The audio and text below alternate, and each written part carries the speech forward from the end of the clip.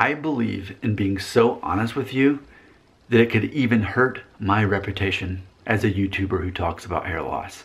That's how honest I am with you. I'm going to tell you a story. I'm expecting this video to get dislikes, but I care more about being honest and real with you than I do not getting dislikes. And I care more about being honest with you than people being able to say that I'm a hypocrite. I'm okay with that. I'm okay. Hey, I'm a living hypocrite. I always will be. I'm not going to be perfect. I'm going to disappoint people. And I think this video is going to disappoint people. So here we go. True story. So as you all know, for about 100 days now, I've been a stay-at-home dad.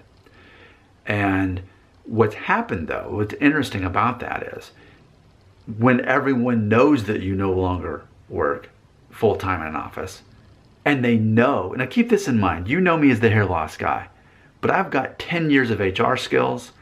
I'm a blogger, familyfriendlydaddyblog.com. I'm a blogger, I'm a writer, I'm an editor, I'm a creator. Forget about me doing videos. I write and I'm good at it. I was the official daddy blogger for Parents Magazine for 3 straight years, okay? That's a whole side of me that we don't talk about, that you don't see, but just go there right now, just familyfriendlydaddyblog.com. You'll see a whole website, a whole new world with me, right? Now keeping that in mind, because of the rest of the world, the people who actually know me in real life know that about me, now that they know that I don't have a job, now opportunities are popping up to write on the side and make money on the side because of my writing skills. But also because of my skills to do videos, because I share my videos from my other channel, Family Friendly Daddy Blog, the YouTube channel, which is an extension of the blog. I share those videos because those aren't about hair loss. So just this week, I met with someone I've known for a while, well over a decade. Takes me out to lunch in his Tesla. First time in a Tesla. Man, those things are awesome. Have you ever been in one? Like, we got in the Tesla. I'm like, oh yeah, I saw Anthony Bourdain drive this on that one episode of Parts Unknown. So we get in this all electric car. He's like, by the way, there's no fluids in this entire car except for the windshield wiper fluid. So there's no need for an oil change either. Like, it's an electric car. So we get in this car. I'm like, okay, you can't hear anything. And then this is what it was like. Like, what? We just did that? It is so powerful. So he takes me to lunch in the Tesla. And he tells me about his business that's doing very well, that he's started out of nowhere. He's that kind of genius. And is talking to me about me in the following months potentially joining him. And, you know, writing the articles for him. And actually being kind of the face of his company as far as YouTube goes, because he knows my abilities as a YouTuber. And so he's talking about me making the promos, me making the commercials, like the Verizon guy, you know, back when he was still doing "Can you hear me now?" or what is it? He says "Can you hear me now?" But he used to say, what did he say? Oh, did you hear that? You know, the Verizon guy, Paul. So basically the concept that I would kind of be that way for this company. So we're having this discussion. He's sitting across from me. He's how much? I don't know, like 6 or 7 years older than me. And I would classify him as a strong Norwood 3 with diffuse thinning, or Vertex, however you want to call it. Like Joe McHale look before he got the hair transplant, okay? So one of the things he said to me, he said, you know, I've tried doing the video promotions myself. I've tried doing that. He's like, it's not my thing. My job is to do all this other stuff. I need somebody like you. And then he said, plus, I don't have the hair. Okay? So let's process this. This is too much honesty. This makes me a hypocrite just for admitting this. He's in essence telling me that not only does he know that I have the skills for writing and the skills for making videos and the skills for being intriguing and engaging in videos with people, but I have the hair. All right, so do you see the problem there? Do you see already how people are going to start commenting right now, 4.5 minutes into this video? They're going to say, Nick, that must put you in quite a pickle then, isn't it? For the guy who endorses, if you're just shave it off, just buzz it off. It's not part of your identity. Just shave it off, Nick. And now here you are saying that you're being considered to be sort of a spokesman for this new company, and part of the reason that they're choosing you, part of the reason is because you have the hair? Yeah. You know, how do I sort that out? You know, how do I, out of one side of my mouth, by the way, January, the month of January that we're in, that's what it means. It means two faces. So how appropriate for me to be the hypocrite that I am. So out of one side of my mouth, I'm telling you, oh, you're losing your hair? Your Norwood 3 Vertex, your Norwood 4? Just shave it off, man. It's not part of your identity. And then on the other side of my mouth, hey, I'm being considered for this video spokesman situation, and I have the hair. See, I'm sorting that out. And here's the biggest challenge about this, as I'm psychologically sorting this out with my hair loss identity. And I think this is going to be a theme of 2018 for me on this channel. Now that we all pretty much agree I misdiagnosed myself, no one truly believes I'm actually Norwood 3.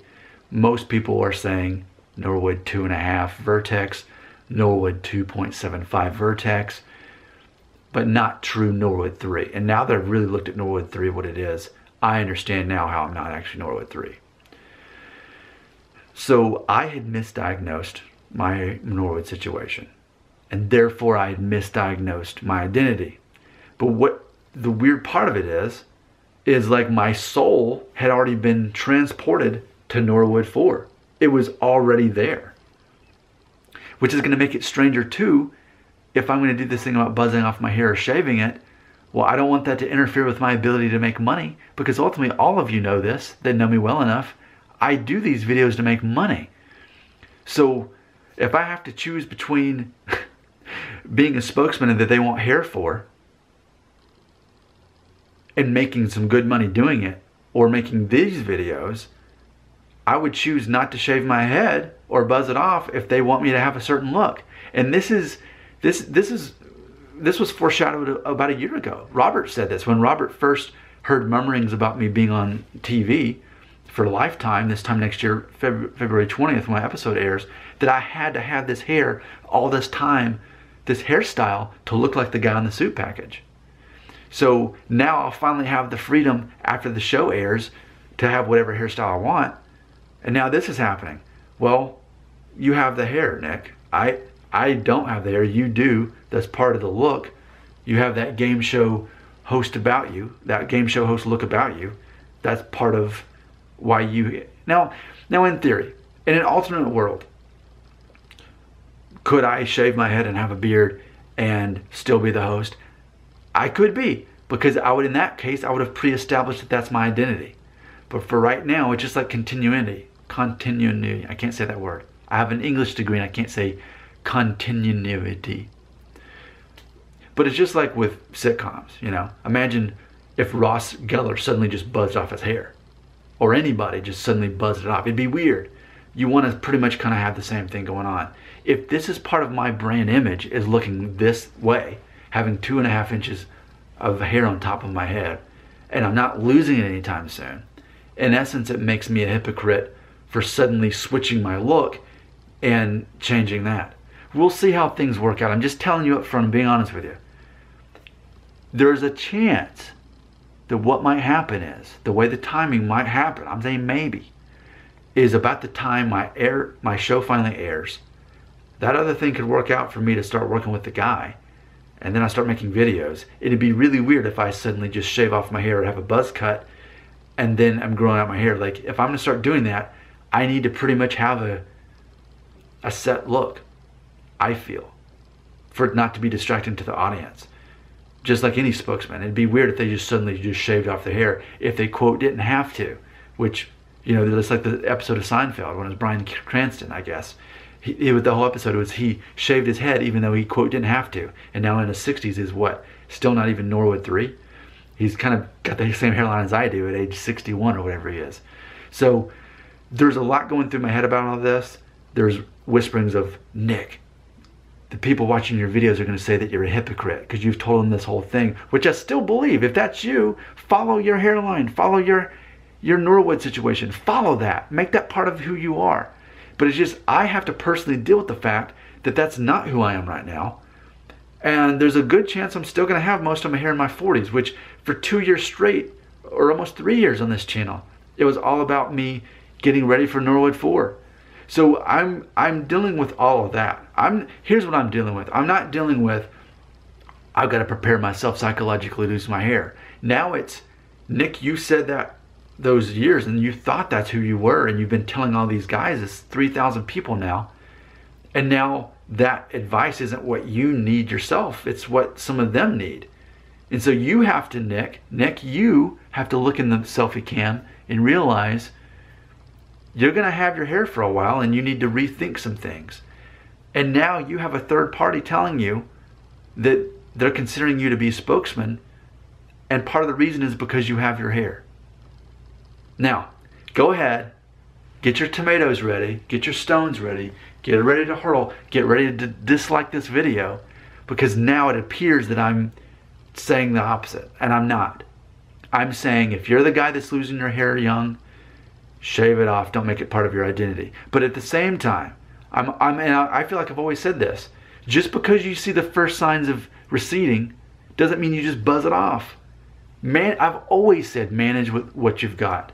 And if it means that I'm almost 37 and still have this much hair, maybe it's because I'm a vegan, and maybe it's because I'm using rosemary, I don't know. Just know that I'm having to sort all of this out.